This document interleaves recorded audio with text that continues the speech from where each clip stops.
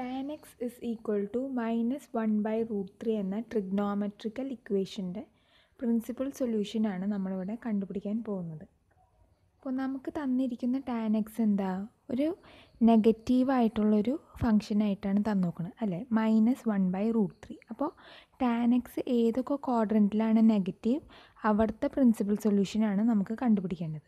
അപ്പോൾ നമ്മൾ ഫസ്റ്റ് തന്നെ നോക്കുക ഏതൊക്കെ ക്വാഡ്രൻറ്റിലാണ് tan x നെഗറ്റീവായിട്ടുള്ളത്. അപ്പോൾ ഞാൻ ക്വാഡ്രൻസ് വരയ്ക്കുകയാണ്. ഫസ്റ്റ് ക്വാഡ്രൻറ്റ്, ഇവിടെ എല്ലാ ഫംഗ്ഷനും പോസിറ്റീവാണ്. ഓൾ സിൽവർ എന്ന് പറഞ്ഞാൽ സൈനും it's inverse cosec is positive. And in third quadrant tan and coat is positive. And in fourth quadrant cause and seek is positive. അപ്പോൾ ഇവിടെ തന്നിരിക്കുന്നത് tan x is equal to -1/√3 ആയ കാരണം ടാൻ നെഗറ്റീവായിട്ടുള്ള സ്ഥലത്തെ principal solution ആണല്ലോ നമുക്ക് കണ്ടുപിടിക്കാനുള്ളത്. ഇപ്പോൾ ടാൻ എവിടെയൊക്കെയാണ് negative? Second ക്വാഡ്രൻറ്റിലും fourth ക്വാഡ്രൻറ്റിലാണ് tan X നെഗറ്റീവായിട്ടുള്ളത്. ഇനി നമുക്കറിയാം ടാൻ എക്സ് എപ്പോഴാണ് 1/√3 ആവുക. ടാൻ എക്സ് എപ്പോഴാണ് 1/√3 ആവുക? മൈനസിൻ്റെ കേസ് അവിടെ ഇരിക്കട്ടെ, നമുക്ക് ഏതൊക്കെ ക്വാഡ്രൻ്റാണെന്ന് അറിയാൻ വേണ്ടിയിട്ടാണ് മൈനസ്. ടാൻ എക്സ് എപ്പോഴാണ് 1/√3 ആവാമെന്ന് ഫസ്റ്റ് നോക്കാം. ഏതിലാണ്?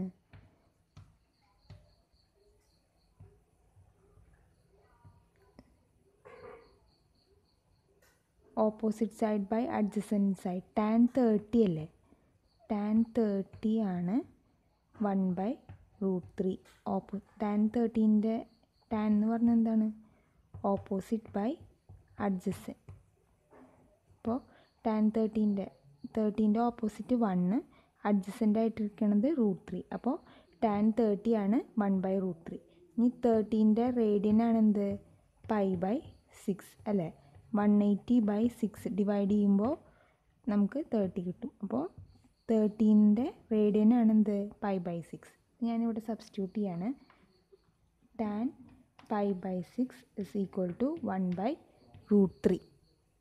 ഇനി നമുക്ക് വേണ്ടത് അറിയാം, ഇവിടുത്തെ ഫസ്റ്റത്തെ ക്വാഡ്രൻറ്റിൽ നമുക്ക് ഇതാണ് കേട്ടോ ഇപ്പോൾ കിട്ടിയിരിക്കുന്ന എക്സ് ഇതാണ്.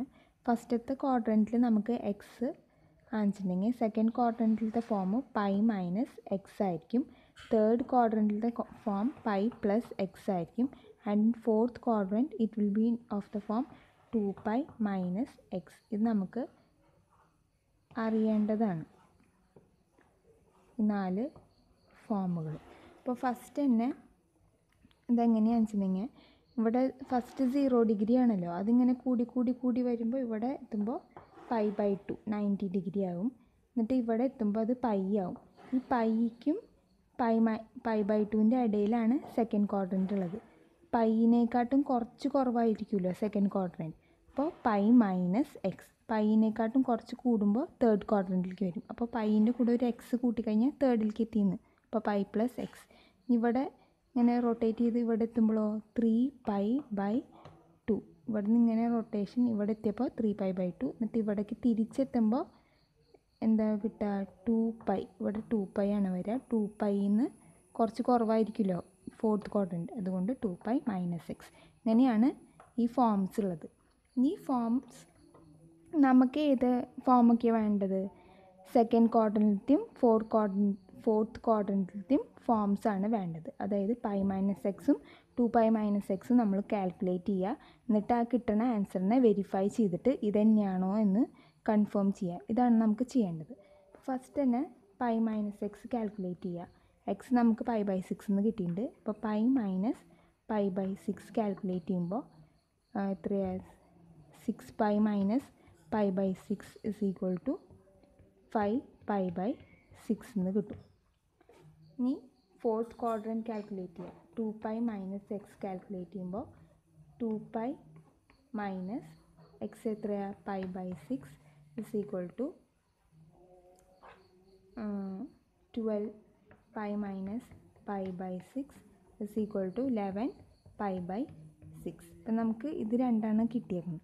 ഇനി ടാൻ 5π/6 എന്ന് പറഞ്ഞതും -1/√3 എന്നും ടാൻ 11π/6 എന്ന് പറഞ്ഞാൽ -1/√3 ആണോ എന്ന് നമ്മൾ വെരിഫൈ ചെയ്ത് നോക്കാം. അത് കറക്റ്റായിട്ട് -1/√3 ആണെന്ന് കിട്ടിയിട്ടുണ്ടെങ്കിൽ ഇവർ രണ്ടുപേരും ആണ് ടാൻ എക്സിൻ്റെ പ്രിൻസിപ്പൽ സൊല്യൂഷൻ നമുക്ക് കിട്ടും. അപ്പോൾ നമ്മൾക്ക് ഇനി ചെയ്യാനുള്ളത് എന്താ? വെരിഫിക്കേഷനാണ്. അപ്പോൾ വെരിഫിക്കേഷൻ ചെയ്ത് നോക്കാം. വെരിഫൈ ചെയ്യാം നമുക്ക്. ടാൻ 5π/6 വെരിഫൈ ചെയ്യാം ആദ്യം. അപ്പോൾ ടാൻ 5π/6 എന്ന് പറഞ്ഞാൽ എന്തായിരിക്കും? ടാൻ π - π/6 അല്ലേ? 6π - π ആണെന്ത്? 5π/6. ഓക്കെ. അപ്പം ഇനി ടാൻ π - θ എന്താണ്? ടാൻ π - θ എന്ന് പറയുന്നത് -ടാൻ θ ആണ്. ഇതൊക്കെ നിങ്ങൾ പഠിച്ചിരിക്കണം. ടാൻ π - θ എന്ന് പറയുന്നത് -ടാൻ θ ആണ്. ഇവിടുത്തെ θ എന്ന് പറയുന്നത് π/6 ആയ കാരണം -ടാൻ π/6. ഹിയർ θ π/6 ആയ കാരണം ഈ തീറ്റാൻ്റെ പകരം π/6 എടുത്തു, ഇവിടെ മൈനസും കൊടുത്തു. അപ്പോൾ ഇത് നിങ്ങൾ അറിഞ്ഞിരിക്കണം. അപ്പോൾ -ടാൻ π/6 എന്താ? ടാൻ π/6 എന്താണെന്ന് അറിയാം. π/6 തന്നെ 30. അപ്പോൾ 1/√3. ഇവിടെ ഒരു മൈനസ് ഉണ്ട്. അപ്പോൾ -1/√3. അതാണ് നമുക്ക് ക്വസ്റ്റ്യനിൽ കിട്ടിയേക്കണം അല്ലേ? വേണ്ടതും അത് തന്നെയല്ലേ? Tan x = -1/√3. അപ്പോൾ നമുക്ക് ഏത് കിട്ടി? 5π/6 എന്ന് പറയുന്നത് ടാൻ x = -1/√3ൻ്റെ പ്രിൻസിപ്പൽ സൊല്യൂഷനാണ്. ഇനി വേറെ ഇതും കൂടി ഒന്ന് വെരിഫൈ ചെയ്ത് നോക്കണം. അപ്പോൾ നമുക്ക് അത് വെരിഫൈ ചെയ്യാം.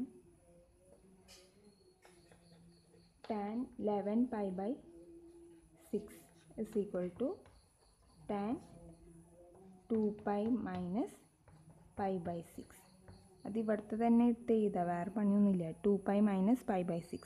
അപ്പോൾ ഇതും എന്താ? 2π - θ എന്ന് പറയണതും -ടാൻ θ ആണ്. സോ ടാൻ ഇവിടെ θ π/6 ആയ കാരണം -ടാൻ π/6. ഇതും കാൽക്കുലേറ്റ് ചെയ്യുമ്പോൾ എന്ത് കിട്ടും? 1/√3. അപ്പോൾ 5π/6 11π/6 ആണ് ടാൻ x = -1/√3 എന്ന ട്രിഗ്നോമെട്രിക്കൽ ഇക്വേഷൻ്റെ രണ്ട് പ്രിൻസിപ്പൽ സൊല്യൂഷൻ. ഓക്കെ.